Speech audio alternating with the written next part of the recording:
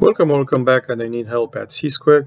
In this example, we have a rational function, we have a graph of a rational function, and they ask us to complete this statement, which means what's happened with the function f of x, the second part, when x is approaching negative infinities.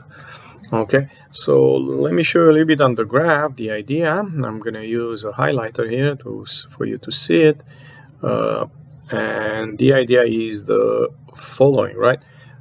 X approaching negative infinity means this side of the graph. You're going that way, going that way. What do you notice about the graph? The graph is getting closer and closer to the x-axis, which means the value of the function is going to get closer and closer to 0. That's what you need to do. But let's take a look to the other side. So let's say you have x is approaching infinity. What's happened with the function? Okay, and again, I'm going to use a highlighter here for you to see it.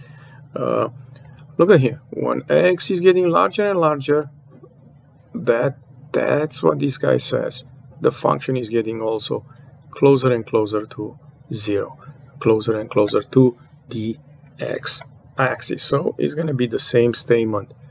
F of x is approaching 0.